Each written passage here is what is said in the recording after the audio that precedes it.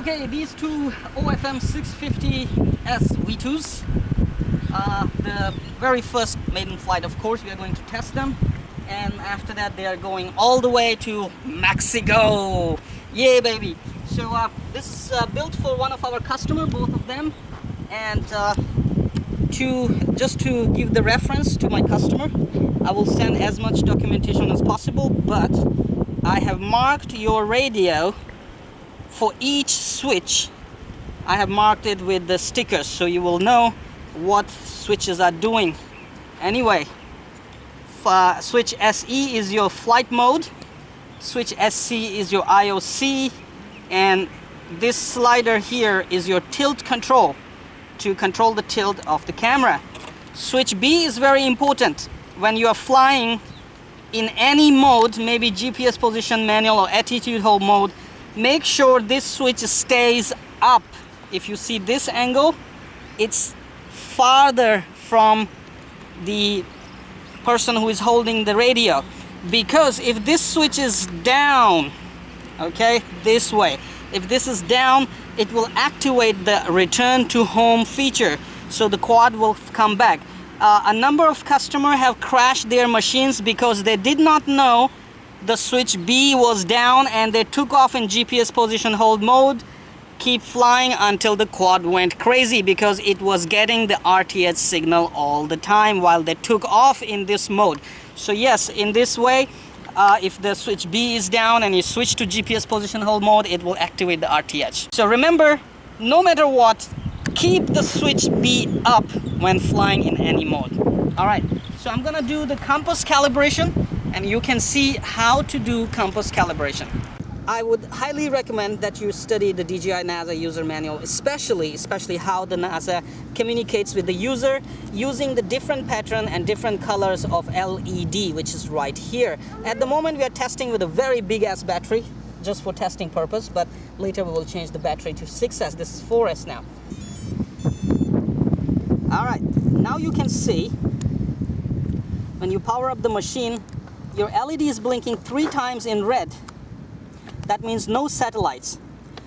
Once the LED stops blinking completely, that means you have found all the satellites. So you should wait until the LED stops blinking.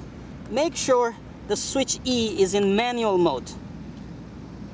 1 time blinking, not blinking, we have all the satellites. Now we are, the green LED blinks, that means it's locking its position, the home position. Now we are good to go for, compass calibration. Let me do it and show you. Switch E a number of times. Your LED goes solid orange or certain color, all right? Rotate nice and good, 360 degree, and the LED changes to green. Put the head down, rotate until LED turns off. That's it. Your compass calibration is done. Power off. Wait 5 to 10 seconds.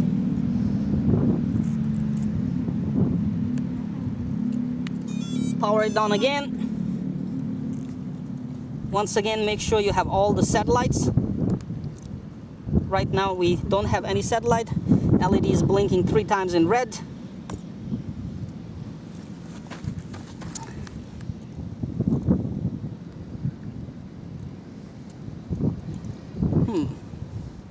Come on, man. Pick up the satellites. 1. Okay, we have all the satellites. We are good to fly. Now, your motors will not start, no matter what you do, unless you give the CSC command. Put both the sticks down, both the stick inside to make a V, and your motors should start spinning. See? They will spin on an idle position. Now you can take off.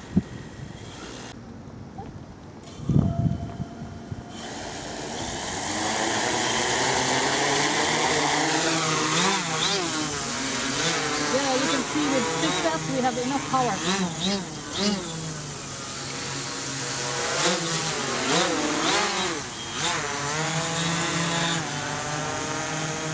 GPS mode.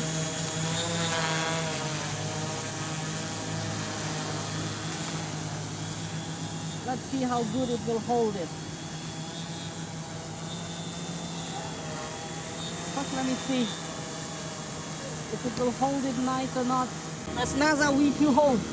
If it is going down, tell me. It's going down very slowly. So I need to put the throttle in the middle.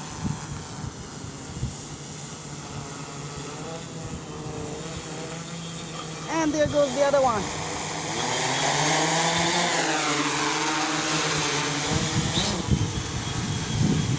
That one is rising because of the wind. Yep.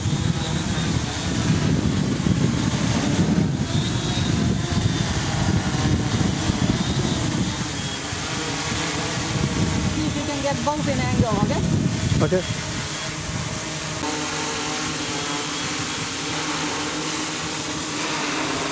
Hold on. Zoom in more. Yeah, right? Yep.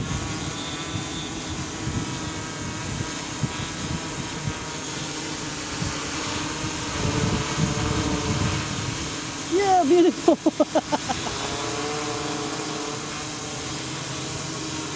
That quad went up. She says, oh, I'm not in the view, I go up. Hey, shoot me. All right, wonderful. So this is how we test.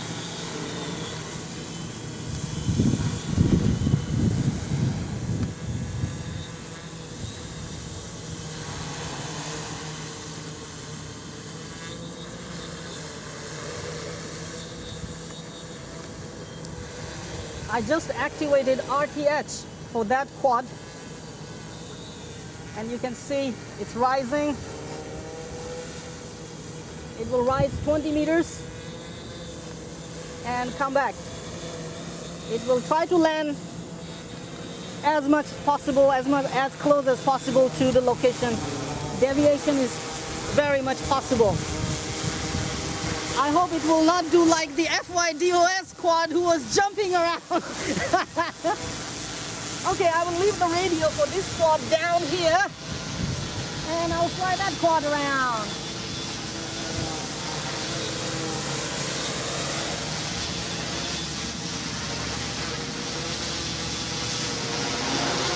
All right, watch this quad now. I might get a haircut. No, you won't get a haircut.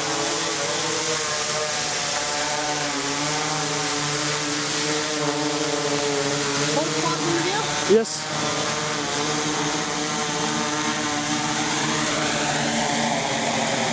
Wow.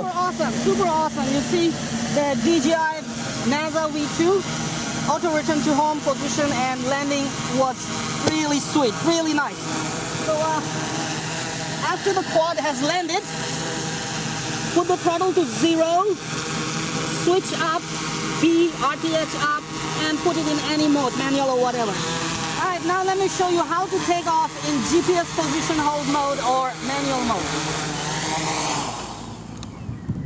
So when you are taking off in manual mode, you have to always give constant input on the cyclic, okay? So once turn on, it's in manual mode, okay? Increase the throttle. It will actually rise almost straight if there is no wind. Let me try again. Increase the throttle. It should rise. If you have balanced the CG right with the camera and battery, it should ride straight ahead. But in manual mode, it's very agile, you see? So you have to control, really control, and very nice and slow input is a good idea. In attitude hold or GPS position hold mode takeoff, you must make sure you have all the satellites locked.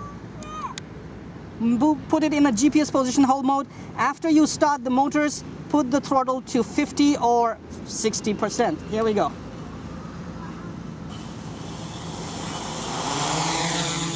It will rise, and then you can put the throttle to not the 0, put the throttle to the middle, and it will stay there. Depending upon winds, do not try it in the grass, because sometimes in the grass the legs will get stuck in the grass and it will flip over. And do not try in very high winds. However, you can see that today we have 10 miles per hour gusts, and despite of that, it can still take off really nice and straight. So once again, I suggest put the throttle to 60%. It will rise up, and then you can move to 50%, and it will be okay. It will stay there. Then you can reduce the throttle, bring it on any level you want, put it in the middle, put the throttle in the middle, and it should stay there. Fly it around. This is a puppy.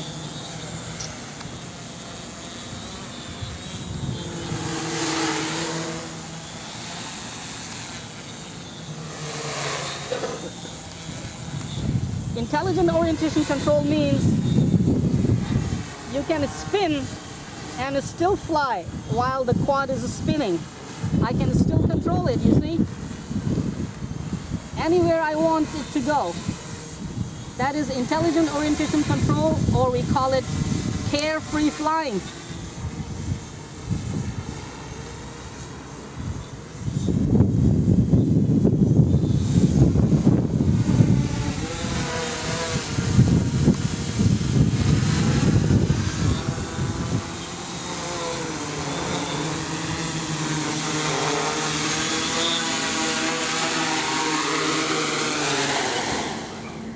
Okay, so that's it. These two machines are going to Mexico all the way to our customer Juan or Juan. They're going all the way to Mexico, and I am hoping and wishing all the best that our customer will make good use of these machines.